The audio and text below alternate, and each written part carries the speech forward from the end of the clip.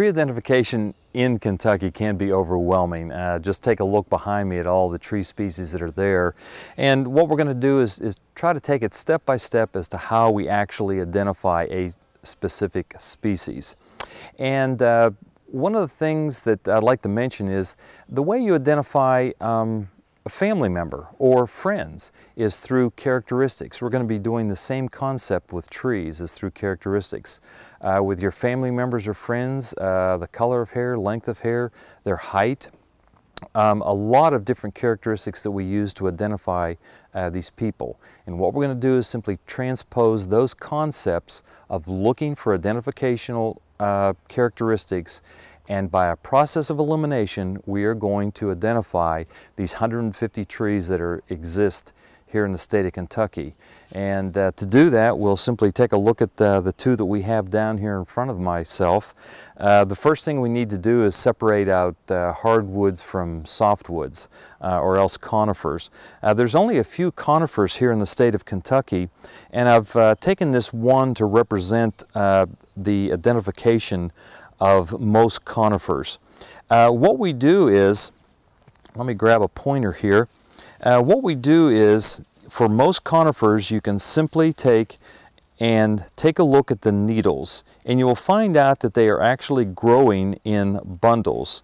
I'm going to focus on this particular one right here because it actually has 2 needles in a bundle. The scientific term for that is fascicle, if you would like to write that one down in your notebook. Fascicles, and a fascicle is a bundle of needles. This particular species has 2 needles in a bundle, 2 needles in a fascicle. And in anywhere that you would look on the limb of this conifer, you would find that every one of those bundles has 2 in it. Not only are there 2 needles in a bundle, but they are relatively short, about 3 inches in length, and they are twisted. And this is an identifiable characteristic of a Virginia pine. Some people refer to those as black pines also.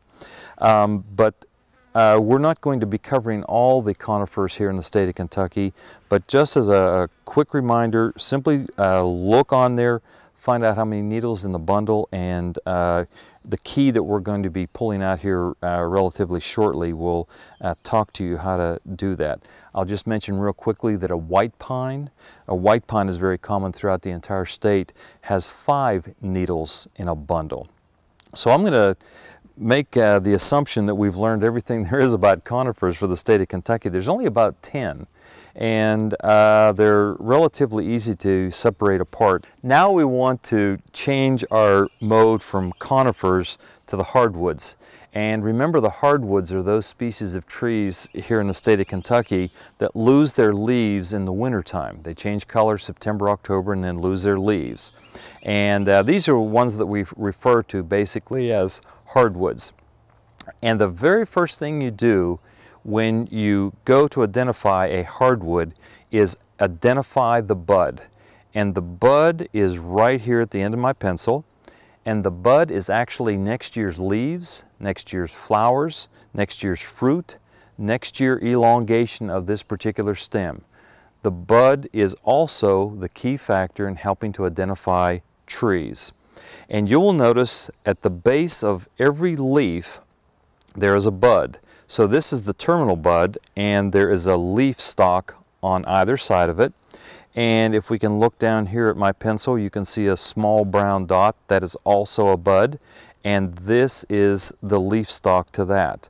So by being able to identify where the bud is, you can identify the beginning of a leaf. So when we find this bud, we have now found the beginning of a leaf.